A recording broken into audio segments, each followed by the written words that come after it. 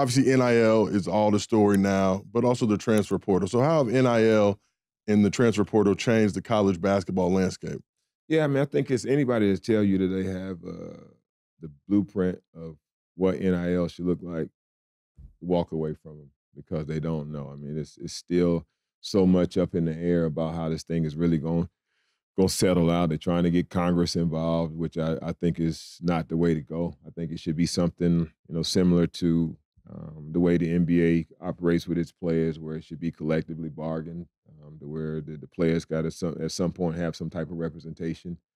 If they never have any representation to speak on their behalf, then things are always going to be, lopsided. And I think that's what, Cory Booker and these guys and, in Congress are seeing, that these kids deserve money. I mean, it's come down, and that's why you're seeing these NIL deals, the transfer portal. I'm not I don't hate the transfer portal. I like the fact sometimes it just doesn't work out. Mm-hmm. Like, you have a kid that come in and maybe, come find out, and I've had that happen, where you're just not this level. Mm-hmm. And you need to make it, and I need to go and replace him right away. I don't need to, have you replace him and the guy have to sit out a year. So I like the one-time transfer.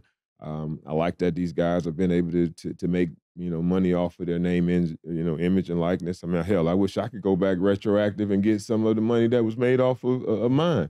But, we got, at the same time, we just got to find a way right now. It's kind of like the Wild Wild West. And, unfortunately, I got the support from, donors and everything that is not going to allow us to develop talent and allow other teams to come up and steal our talent. So we got to step up to the table and try to figure out, kind of market value, be fair to these guys. But at the same time, there's a lot of, kind of rogue agents that's in these guys' ears that's giving them a lot of misinformation, trying to get them to jump into the portal to test the water, telling them that they're behind the scenes, calling different coaches and different staff members and saying, if this guy gets in the portal, what would you do? And it's just it's a shit show right now. But I think ultimately it'll get, settled down. But it's about the right people. You get the right people that come in about the right thing and start with those families. I mean, I signed guys this year,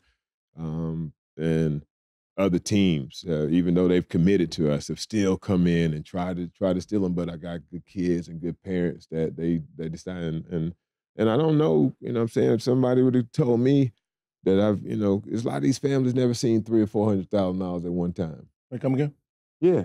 $300,000 or $400,000 at one time. That's some of the going numbers for guys that's averaging 13, 14 points. I ain't even talking about 20. 13, 14 points can garner you, $300,000, $400,000, maybe even $500,000. Man, we need to go back there.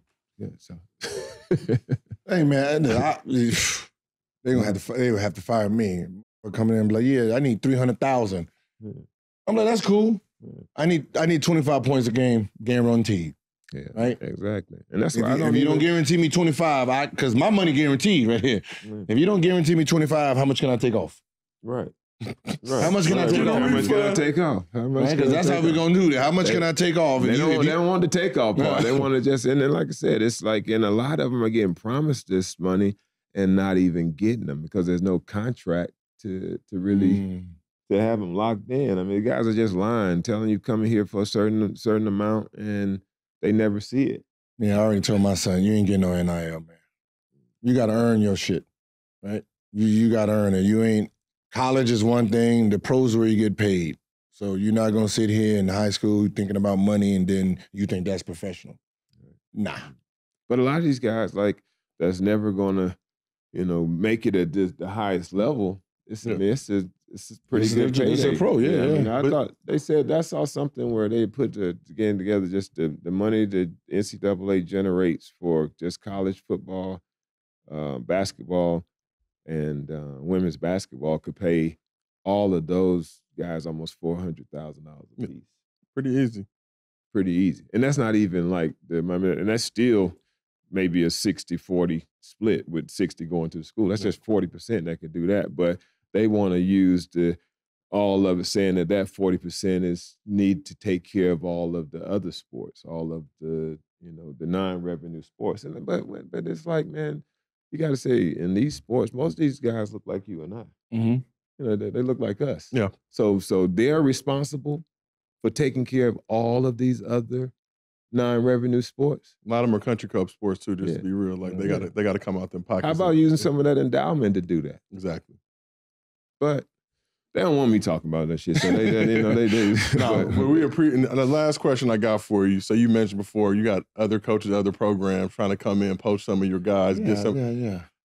I'm gonna be real. If I'm a college coach and you tell me going to play for you at Vanderbilt, I'm just gonna take that L. Like, go ahead. I'm not gonna f with Stack because I don't want him to pull up on me. I don't want to have to see him at Final Four any of these spots and for it to be an issue. But do you have to now see these guys on the recruiting trail and at these different AAU events and whatnot after they tried to steal a player? Down on a couple of them. I pulled up on a couple of them. I checked down on a couple of them for sure, man. It's just like they start these crazy narratives that, I mean, like every spring, I'm going to the NBA. I mean, it's a random story out of a college basketball site that's saying that Jerry Stackhouse is going. I mean, they linked me to the Detroit Pistons, linked me to every open job, and I have to, in recruiting, parents want to know, am I going to be here? So I have to, squelch all of that, and when I should be talking about, the academics at Vanderbilt, how we can help you improve, I have to sit here and squelch rumors about, me leaving and going into the NBA because,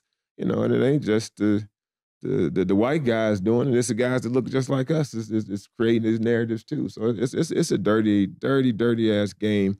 But at the same time, I love it. I love the fact that I'm teaching, these young guys, helping them get better. I'm at a world class, university.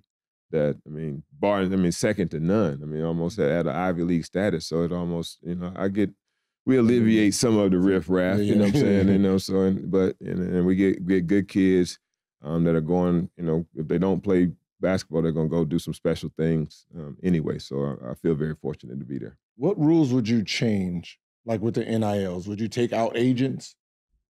That dirty is, the dirty part of the game where someone can see your player and say, hey, we got something for you. Come over here next year. And like, what would you take out of it right now before any like real rules to keep it? Yeah, I just think they need to be certified. I mean, they need to have, something, because you get all these guys that's coming in and all the thing they're trying to do is use these kids to get something for themselves. I mean, I've seen it where the agent, can't even get a guy in the G League combine. I ain't even talking about the regular combine. You can't even get him in the G League combine. A guy called me about, do you want the kid to go to the G League combine? Yeah, it's cool. All right, yeah.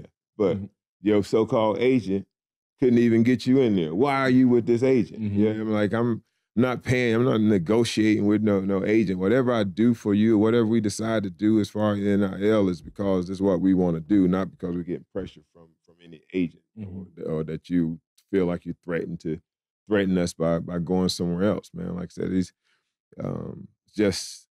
not at that level. But again, it's a crazy game. We're figuring it out. Nobody really has all the answers, but at the same time, we're trying to navigate it the best we can.